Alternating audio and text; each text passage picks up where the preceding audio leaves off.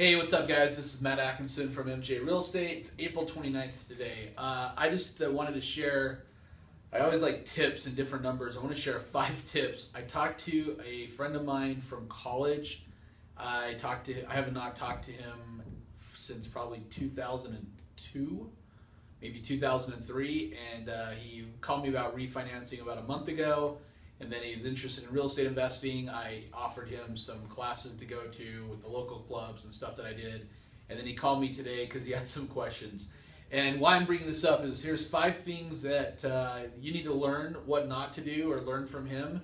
Obviously, if you're already buying a lot of properties, if you pick up one of these tips that you can implement immediately, that's really good. But here's 5 things with my conversation.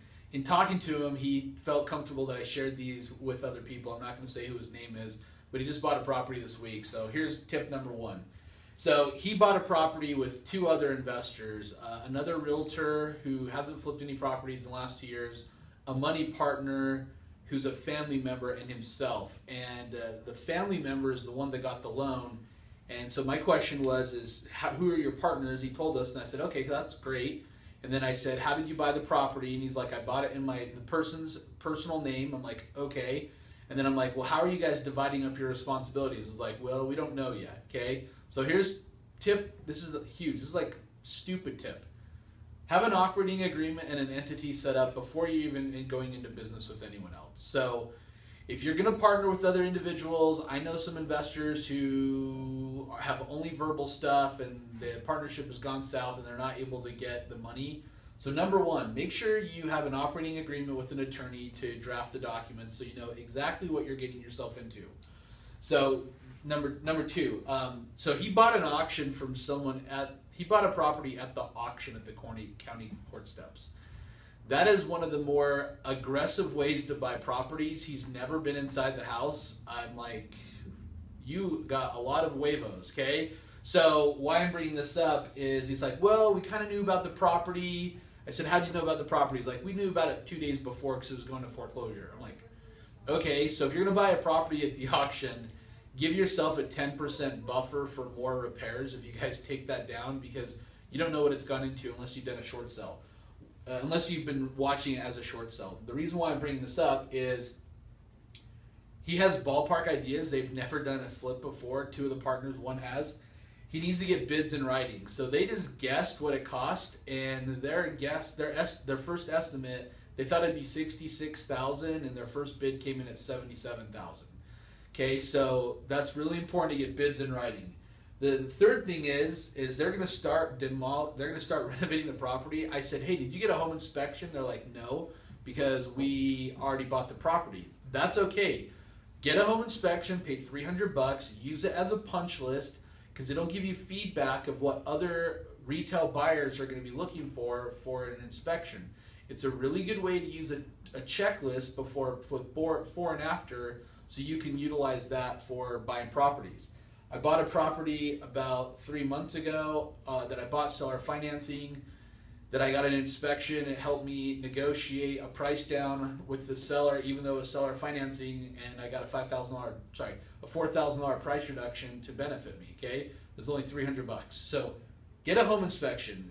Determine who you're going to use. It's going to go look in the crawl space and also look in the attic. Why I'm bringing this up, a seller finance property I bought 2.5 years ago has a bad, the subflooring's rotted from the tub. You couldn't have seen it. If I would have got an inspection 2.5 years ago, I would have known this before. I just spent a decent amount of money tearing out all the subflooring and putting the bathroom back together in 4 days, okay? So get an inspection, it's worth it.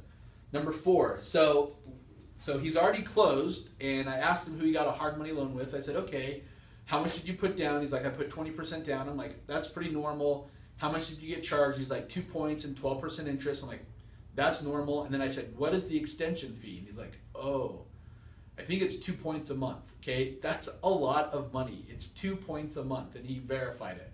So why I'm bringing this up is you need to read the documents before you sign, so you know what you're getting into, especially if you're not familiar with it. I knew investors in 2006 and 2007 that would sign warranty deeds giving houses to other investors because they didn't read the documents, okay? So it's important to read your stuff and know what you're doing. So that's tip number 4. Is confirm your hard money fees. You plan on an extension.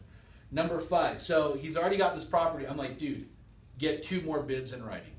And here's how you qualify your contractors. Is if you have the time and you're comfortable, then take on a project that's not overwhelming. His bid for $77,000. I'm not going to go consult with him to try to tell him to figure out how much it costs. I just gave him some good rules of thumb. But get 2 other bids. Go to the local clubs to find out what other GCs are good to work with or other contractors.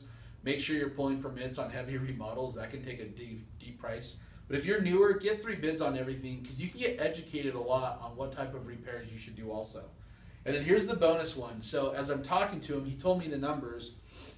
His ARV is his ARV is 285, okay?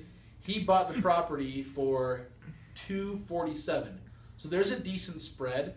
So I said, okay, what do you think you can sell for? It's like, oh, we realistically can sell for 285. I'm like, okay, cool. So what are you going to list it for? He's like, 400. I'm like, wait, if you really feel that you can sell it for 385, why not list it for 385?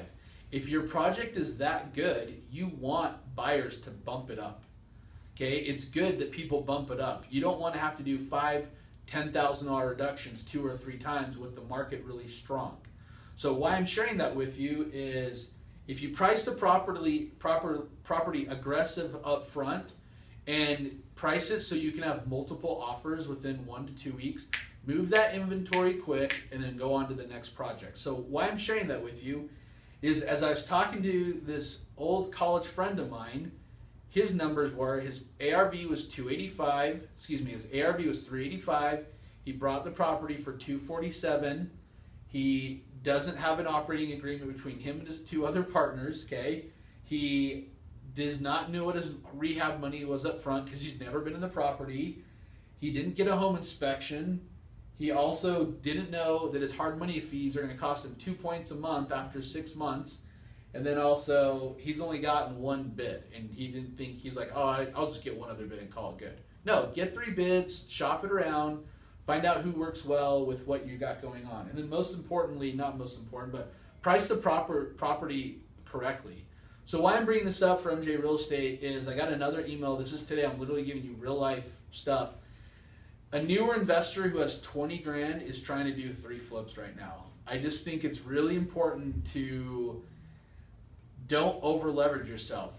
If you're that investor, do 1 flip and wholesale the other 2. If they're that good of deals, if you can make 3 to 5 grand, a quick 3 to 5 grand, use that capital to make sure you're not starving yourself. So with MJ Real Estate, we're looking forward to having you guys work with us more. We had an awesome phone call today. We covered 10 objections sellers have on seller finance properties. There's a lot that we can learn from each other, and look forward to having you guys participate more. This is a weekly wisdom tip for April 29th of 2015. Hope you guys have a great day. Okay, thanks.